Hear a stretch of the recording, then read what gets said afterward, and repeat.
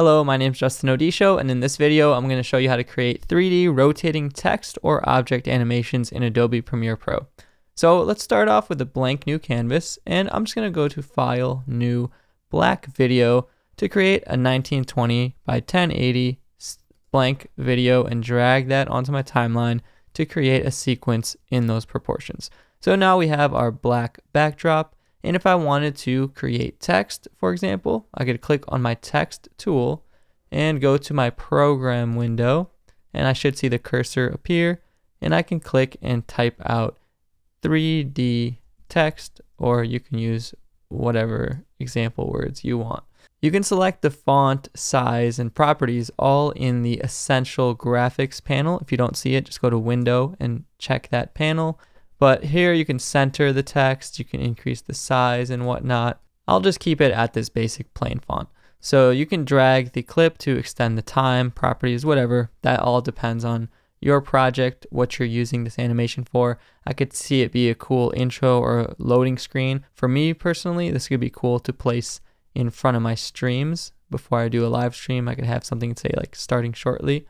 But now let's apply some effects onto this text. So if we go to the effects control panel on the right hand side and search for one called 3D, you should find basic 3D in the perspective video effects folder. So if I click and drag this onto the 3D text effect and head over to my effects control panel on the left hand side to begin adjusting it, we see it's right here and we have some options like swivel, tilt, distance, and more. So since we're in Premiere Pro, it doesn't have like the most powerful 3D engine like something like After Effects would with different cameras and whatnot. We do get this basic 3D swiveling animation, which can work just fine. But I'm going to show you how to spice it up a little bit so it's not so plain and flat. We can click this toggle animation stopwatch icon, go to the end of the clip or wherever we want, and set the animation to be 5 perfect rotations. That way, if we were to export it and use it in a program like OBS, Open Broadcasting Software, it could loop that media file perfectly. So now we have a 3D animated rotating text, but like I said, let's spice it up a little bit. Let's make it more fun. Now, for some reason, if you try to add an echo effect onto this straight away, it messes things up quite in a weird way. I don't know why. My first instinct would be if we want to create more echoes, we can do that with the echo effect. But what happens is it doesn't understand which way it's going for some reason. It just gets really messy. So the workaround that I found to this, I'm going to delete that echo effect I was just showing you, for example, is to right click your clip and nest it together into a nested sequence. This is kind of going to flatten and allow you to edit it as a flat object exactly as Premiere captures it. And now that we've nested it, we can apply that echo effect onto the nested sequence instead, add a couple echoes of that 3-stack object, and have the decay of the echo be something like 0.5 for every duplication. So now what's going to happen is it's going to duplicate that multiple times, and we get this motion trail on the 3D animation, which kind of makes it seem a little less basic, a little less flat.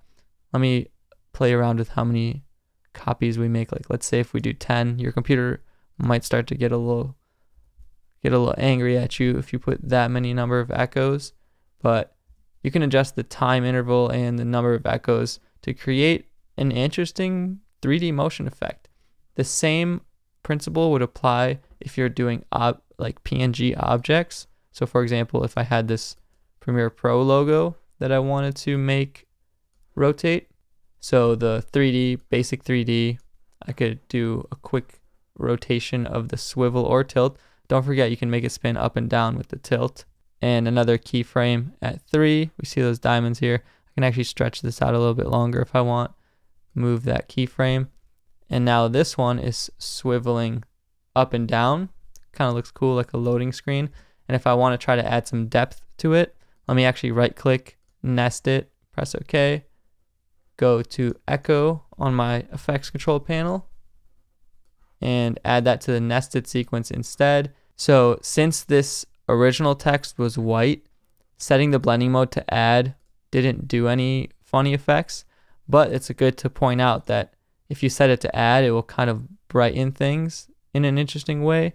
So instead of setting to add, which can look kind of cool actually, I can actually just set it to composite in back, which will just layer them and organize them that way. So now we have another interesting example of a 3D rotation. You could do vertical, horizontal, swivel, or tilt. So that's basically a little trick to do some 3D rotating animations in Adobe Premiere Pro. Really basic, but still a little bit stylish, more than just the plain default one. If you want to check out another tutorial to really do real actual 3D with different camera perspectives, check out my After Effects tutorial on 3D text and objects for more information.